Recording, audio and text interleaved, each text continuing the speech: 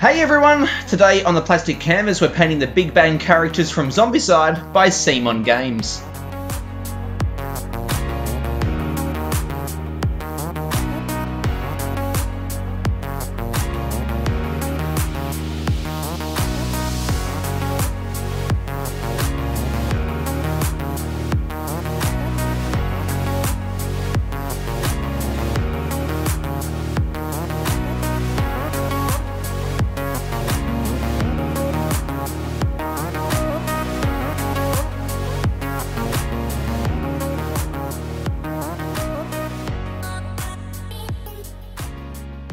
Hey everyone, Matt here from the Plastic Canvas and welcome to the first and probably only video in this Zombicide painting series. And today we are painting the Big Bang characters. Oh, sorry, no, just the survivors that happen to look a whole lot like the Big Bang characters from Zombicide.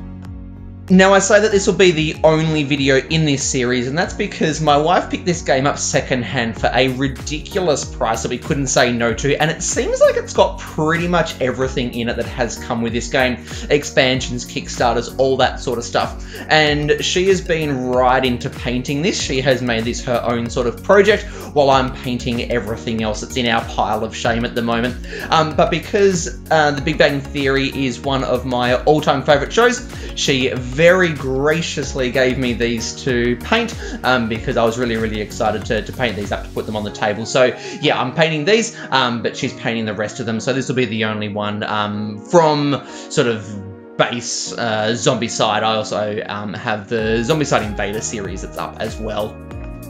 So seeing as the sculpts of these survivors are pretty basic, there isn't too much to get out of this video in terms of just straight up painting. So I was trying to think of something to focus this video on so that there was still something to get out of it.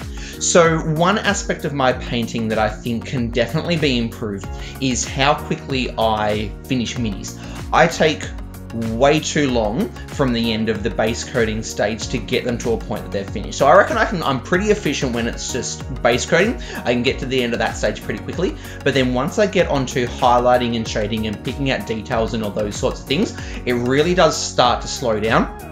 And I think it just takes way too long from the end of that base coating stage through to the end for them to go into the box and ready to go out onto the table. I get too lost in, when you're just holding that mini just a couple of inches in front of your face, trying to get the blends as smooth as possible, picking out, all the little highlights, doing too many levels of highlighting.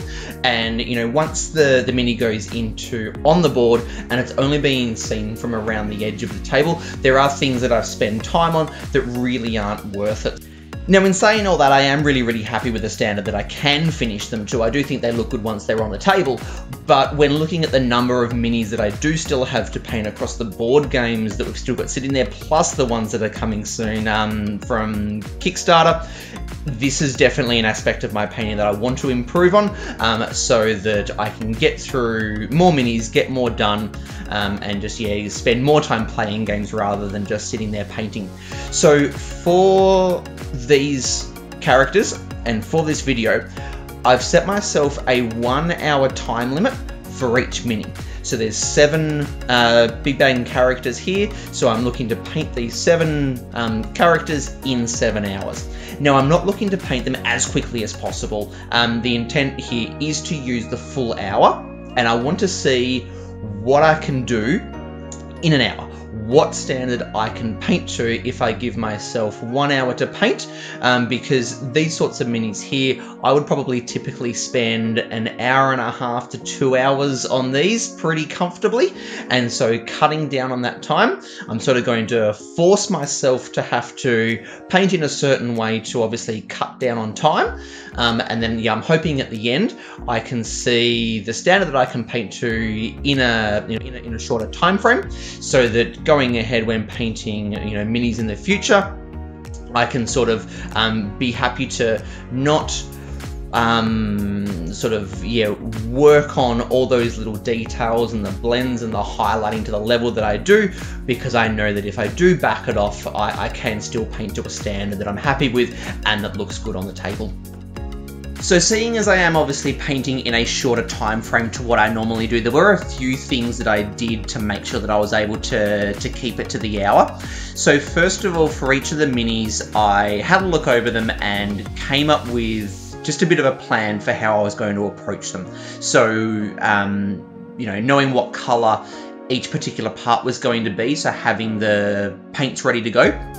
But then also what order I was going to paint all of the different elements in. So always starting with the lowest layer and working up from there. So painting it inside out.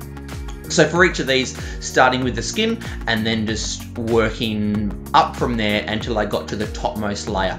So with a couple of these, as an example, they might have a t-shirt with a jacket over the top. So I would paint the t-shirt before painting the jacket, because in reality the t-shirt is going underneath the jacket. So if you painted the jacket first, which is going over the top, and then finishing with the t-shirt, to try and get a clean line where the t-shirt meets the jacket and to have it look as though the t-shirt is going underneath the jacket, you've got to be really, really precise, and that's just going to be a bit of a time suck there. That's going to slow it down. So by painting the t-shirt first of all, you don't have to worry too much about getting it neat at the edge of the t-shirt, because you're going to paint the jacket over the top anyway. But also when you come back to paint the jacket, it's much easier to get that nice clean line, because you're painting the layer of the mini that's going over the top of the one that's underneath. So it's just a good basic practice. It's what I always do anyway. But I really made sure that I looked over the whole mini first, knew exactly what order I was going to paint everything in, so that I didn't put myself in a position where I might need to touch something up because I painted in the wrong order. So mentioned there about having the colors ready to go. Another thing that I did when I was choosing the colors was I picked a brighter color than what I wanted to end up with, because I knew that my my shading at least would come from using washes as opposed to layering. So because I knew that lots of washes would be going on, that would be darkening all the colors, I started with a brighter color than what I wanted it to end up as, so that when the wash went on, it brought it down to the color that I wanted it to finish as, and then I'd be able to highlight up from there.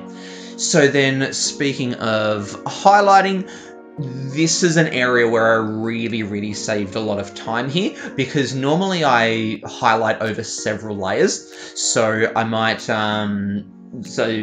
take an area where I would use a wash, for an example, because I use lots of washes here. So let's say for something like chainmail or hair where there's lots of texture, I would lay a base coat down, then put a wash over the top, and then going back to the base coat, that would be the first stage of the highlighting. Then I would lighten that off, do the next layer of highlighting, and then maybe lighten again, even again maybe after that, depending on the contrast and the depth of color that I want to get. But I do it over several layers. Whereas for these guys, for pretty much all of it, I think it's just one level of highlighting. So laying the base coat down, putting the wash over the top, and then highlighting just with the going back to the base coat and highlighting with that. So by just doing the one level, it gives a bit of contrast, a bit of depth, but it's pretty quick because it is just that one level. When there were dark colors, so you can see here on Raj's jacket, it's a dark purple. In some cases, I think Sheldon sort of at the end, he has dark blue pants, because the wash doesn't make too much of a difference there because it's already dark. When I highlighted, it was still one level of highlighting, but I lightened the base coat off for the highlight, just to get that contrast, so that when you're sitting back a bit around the edge of the table, those highlights and the contrast and the depth of color there can still be seen. I didn't want the difference between the shading and the highlighting to be that small that you couldn't actually pick it out, because if I was going to spend time on it, I wanted it to be noticed. And then in terms of base coating and using the paints, normally I work with, as you should, thinner paints, so that the paint goes on nice and smooth, and you build the opacity up over, a couple of layers. Here I tried to, as much as possible, just do one layer of paint. Now, with spots like the skin, it's really difficult to, and I don't think you should even try to paint that in one coat, because you would just be putting the paint on way too thick. Where some of those lighter colors are, light grays and the skin tones and those sorts of things, they needed more than one coat. But where some of those darker colors are, like the purples and the blues, even the pants in some cases, because they were darker colors, I worked with some thicker paints there so that I was able to do them in just one coat. So that was something that I was conscious of when I was looking at mixing up the paints ready to base coat, thinking about the colors. So the darker ones, trying to do them in one coat, the lighter ones doing them in two, just because it is too difficult to do the lighter colors in one coat without really thickening that paint up, and it just doesn't dry well when you go that thick.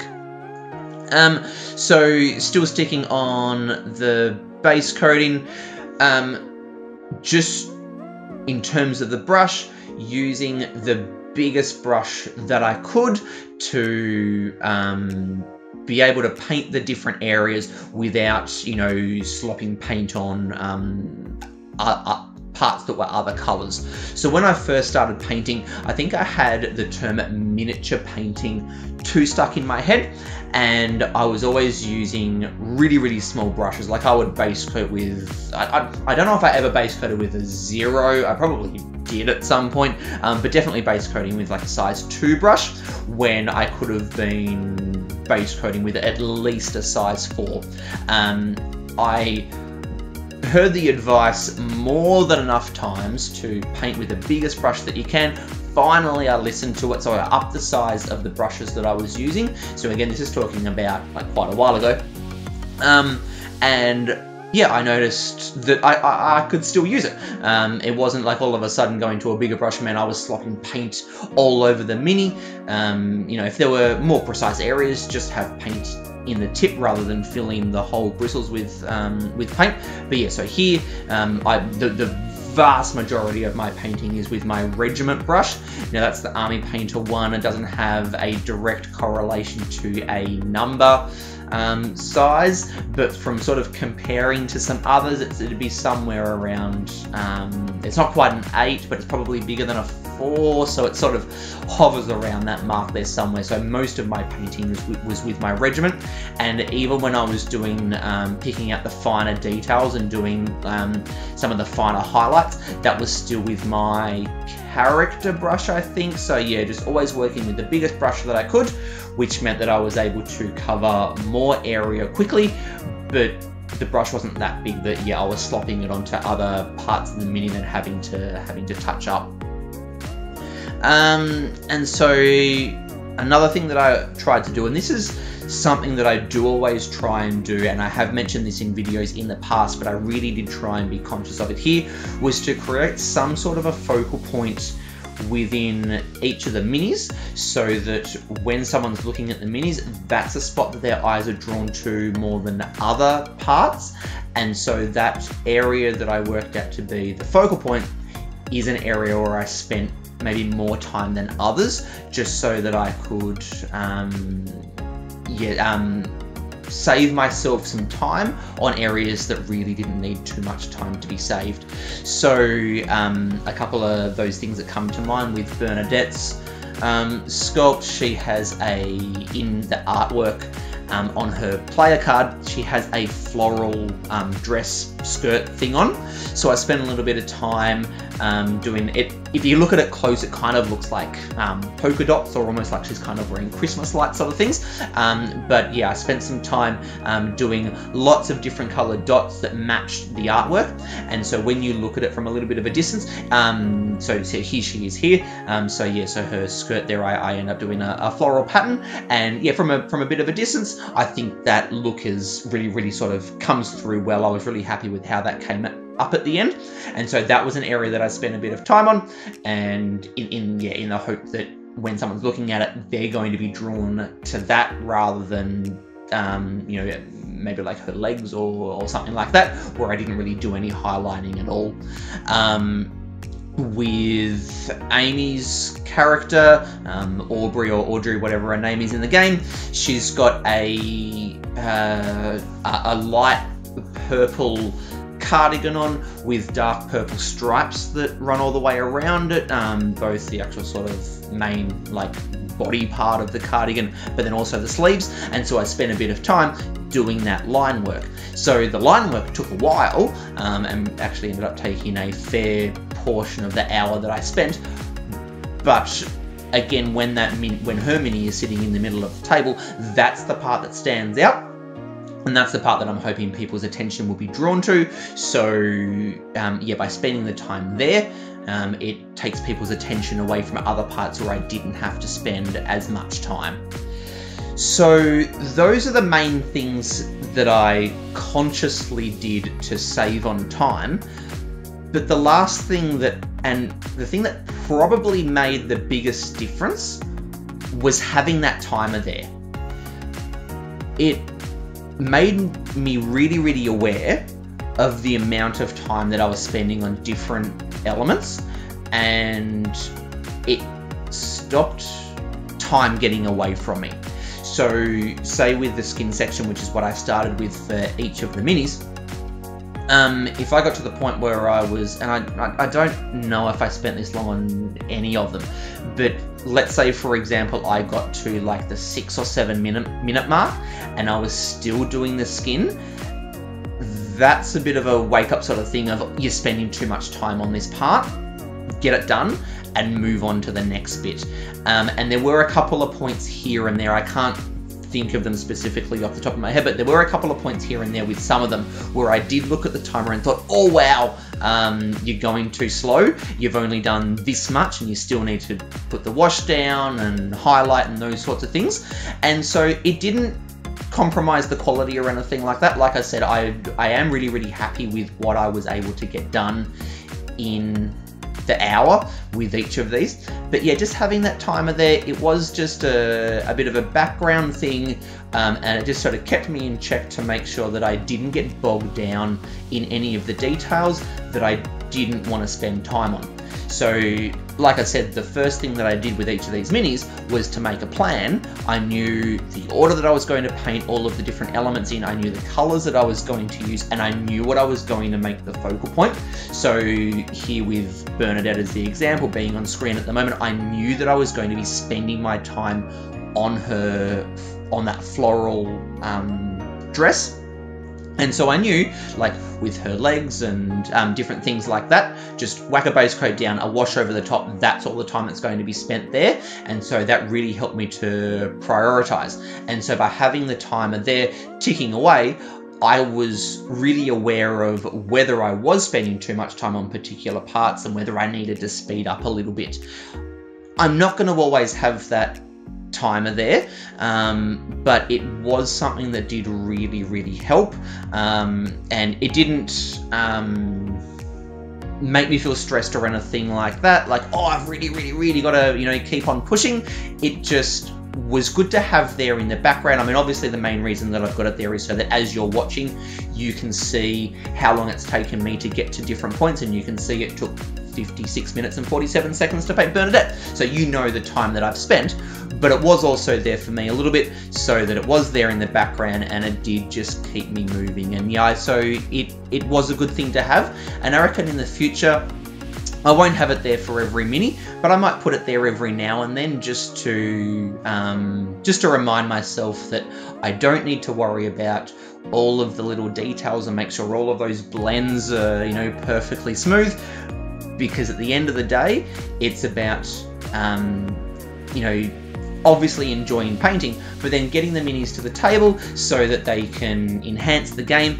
And when they're in the middle of the table, whether that blend is perfect or not is not going to be seen during the game. And so, yeah, that'll be something just to keep that in the back of my head.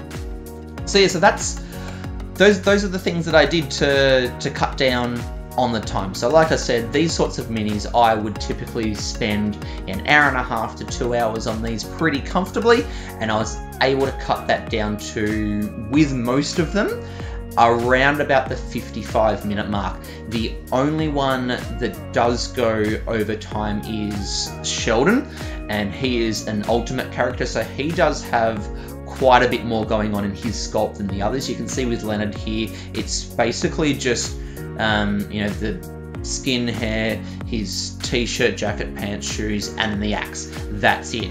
But with Sheldon, who comes a little bit later, he has all of those elements, but then he's got like military ammo packs and satchels and the Molotov cocktails and different things like that. There's quite a bit in there, and so I kind of knew ahead of time that I probably wouldn't get him done in the hour. I think I ended up taking an hour 5 or an hour 6. It was pretty close, but because I left him till last, I knew that with the other ones, they were usually around about the 55-minute mark. So I thought, in terms of painting 7 characters over 7 hours, I still had time up my sleeve, so I was happy to go a little bit extra with him just to get everything finished off. But yeah, I got really, really close to making it. But then looking at where they all ended up after an hour, I was really, really happy with what I was able to get done. I wasn't sure if an hour would be enough, and it really, really was. And that's in part because these minis are quite basic. There isn't too much going on there. But by knowing that I was only going to be spending an hour, it really forced me to prioritize my time and to really be selective over where I was going to, you know, try and finish particular areas to a higher standard. And it really got me to pick out what the most important elements would be and the ones that were going to have sort of the biggest impact. So looking at Leonard here, his jacket is sort of where I spent most of my time with my highlighting, and so yeah, by laying down that base coat and then using that sepia wash over the top and then highlighting up, there is a good bit of definition and contrast in there, more so than in some of the other elements, and that sort of becomes the focal point there. And so I spent, you know, quite a bit more time highlighting his jacket than what I did, say, his pants, for example, because from looking at it, I knew that the jacket being bigger and more prominent, it would have more of an impact. And I think the other big thing that led to me being as happy as I was and as surprised as what I was at what I could do within an hour is just the simple fact that you don't need to do as much to get a good finish as what I think I've always sort of had in my head. Going into this, I knew that I would just be doing, you know, base coat, wash, and then one level of highlighting. I knew that's all I was going to have time for. And I think I thought, because I was only going to do that one level of highlighting, that they'd probably be looking a little bit flat and wouldn't have that contrast and depth of color that I usually go for. Now, granted, they don't, but with just that one level of highlighting, they do still look good. It is still enough. They do still have definition. You can see the folds in their clothes and those sorts of things. So it doesn't have to be the number of levels of highlighting that I usually do in order for, you know, the forms in the sculpt to come out, the contrast to be there. And I think that played a big part in there, because what I did had more of an impact, I think, than what I thought it would. So yeah, really, really happy to see that, because that's definitely something that I can take away and sort of know that I don't have to do 3-4 plus levels of highlighting within the hair, for example. It can just be one, and it's going to give a good enough finish. So going forward from here, I think the biggest benefit that I'll take from this exercise is that it's going to help me prioritize which minis I spend my time on. So, you know, if you think of a lot of board games, not all minis are created equal. So, you know, there are usually ones that, you know, maybe are a bit bigger in scale, have more detail out on the board, you know, have more of an effect or more imposing. Those are the ones that I'll spend my time on, finish to a higher standard, because they will be noticed out on the table. And then the ones that, you know, just kind of fill out the board, the basic enemies, maybe the basic characters, things like that, this is the standard that I'll be painting them to. You know, give myself an hour or so, yeah, base coat, wash, one level of highlights, and that'll be enough. And I know from this that that is going to be enough, so I think I'll be able to spend less time on the lesser minis and more time on those ones where that time is going to have more of an effect. So if I think of a game like Mansions of Madness, which there is a bunch of videos on my channel for, you can see what I've painted there. Thinking about some of the minis in there, I spent way too much time on some of them, considering how much detail is in them, how often they come out on the table, and when they are on the table, the actual impact that they have. There are definitely minis in there that I should have spent maybe even just 40 to 45 minutes on, considering the level of detail that's in them. But then there are other minis where I think I was, you know, more than justified in spending the time that I did, because they were bigger in scale, had more detail, more varied colours, all of those sorts of things. So knowing what I can do now in an hour, and possibly even less with less detailed minis, I'll be able to look at a game and go, right, this one, and this one, that's where I'm going to spend the majority of my time, because those are the ones that are going to have the impact. But then this one, and this one, I'm just going to paint you in 45 minutes to an hour, because I know the standard that I can do from this, and that's going to be more than enough for them. So, that brings this video to an end as I'm finishing off Sheldon here. So thank you very, very much for spending some time watching another video. There's 7 minis in this one, so hopefully you've enjoyed watching me paint a few more than usual. And I hope, like me, you've gotten something out of this video. You may be in a similar boat to me where you think you take too long. I can guarantee you that this is a worthwhile exercise. Setting yourself a time limit and seeing what you can do in that amount of time. So yeah, I really, really hope that this video has been beneficial, and I would like to hear if you think that this sort of format of video is one that you would like to see more of in the future, where it's not just me painting just a single mini and talking about what I'm doing along the way and what I'm learning, but actually trying to like have some sort of an experiment, some sort of focus, whatever it is. I would be interested in looking at other ways I can do videos like this in the future. But anyway, so yeah, please do leave a comment down below, something that you liked about the video, something that you think can be improved. And if you haven't stopped by the Facebook, Twitter, and Instagram accounts that I have set up for this channel, please do so. That's the main way that you'll be able to see what I'm painting at the time, what videos are going to be coming out. I'm my most active on Instagram, so that's a good one to stop by. So you'll know what videos to keep an eye out for. And please do like and subscribe to stay up to date with these videos as they keep coming out. We do have some Kickstarters coming soon, so I'll be painting some new games on there. So yeah, hit the subscribe button to know when they're going to be coming out. So I'll leave you to finish watching me painting Sheldon here. So this is Matt from the Plastic Canvas signing out. Happy painting, everyone. Cheers.